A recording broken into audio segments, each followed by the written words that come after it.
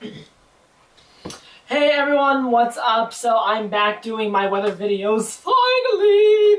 I'm so excited. I got my brand new map, and it's pretty much the same map I had last time, just it's newer and not as, torn and everything. Okay, so let's get into this week's weather. Alright, so right now we have a huge storm system across the middle portions of the country, pretty much right in this general area in the high plains, and it's been bringing a lot of heavy rain, thunderstorms, gusty winds for parts of the pretty much inner mountain west. We even had some snow reported in parts of Colorado and Wyoming over the past couple days, which is, getting there for, the winter season and everything. Kind of still early for snow, but obviously if you live up in the mountains, you can get snow pretty much any time of the year except for like the middle of summer. So we have that to contend with, and then this whole storm system is moving kind of eastward, slowly but surely, and it is going to bring rounds of severe weather from parts of the lower portions of Minnesota, Iowa,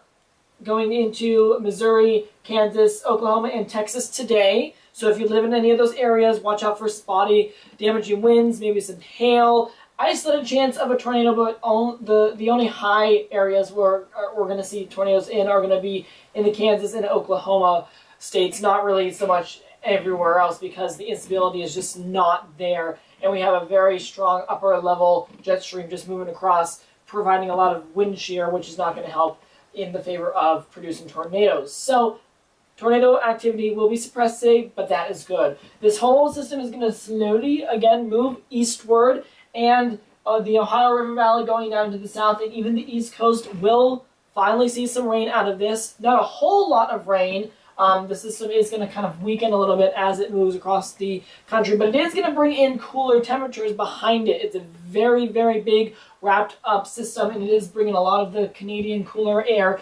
into the backside of the storm. So temperatures are only going to be in like the 50s and 60s after the storm pretty much crosses anywhere from the Midwest, Great Lakes going into the Northeast, and parts of the Mid-Atlantic. So fall weather is definitely going to be here. Finally, it's been so warm for the month of September in most places, so finally we are going to see a taste of fall. It is October now, so it is that that time of year, and the feeling of just crisp, light air and everything outside. However, the west is going to actually bubble up with some extreme heat expected into the desert southwest. It could see some triple-digit readings if you live in the desert southwest. Not so much, Las Vegas and Phoenix, that would be in like the 80s and 90s, but there are a few pockets of places that could reach into the 100s again, and again, it is kind of unusual to see that because our average highs are pretty much in the middle to upper 80s, not so much near the century mark at this time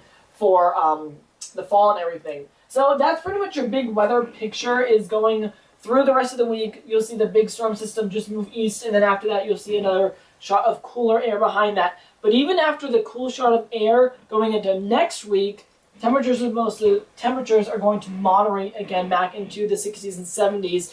But for this time of year, we will take it because not a whole lot of other big storm systems are going to come into the U.S. For the foreseeable future over the next week or two. There will be some areas of rain showers and thunderstorm activity, just not as big of a system as we're seeing right now and everything. So that is your big weather picture for this week, and I'm so glad to be back doing my weather reports. I've loved them all the time, and it's just so much fun to just talk about the weather. Yes, okay, so as some people may know, I don't know if you even listen to me half the time, but I am going to do a new channel. It's called Rostic Weather.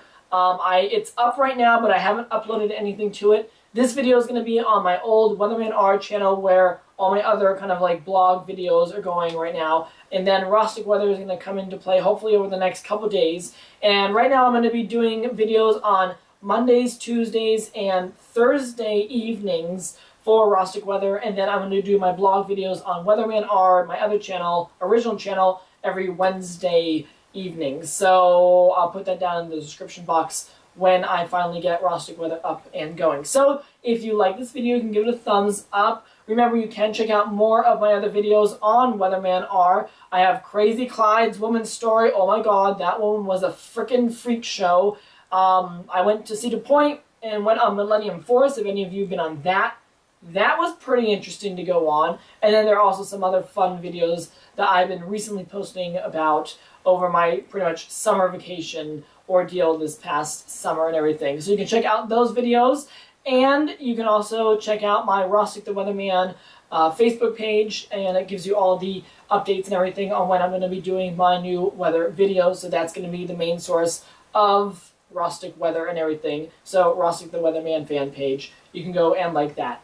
Until next time, remember to keep your eye to the sky, everyone, and, well, have a great rest of the week. Bye!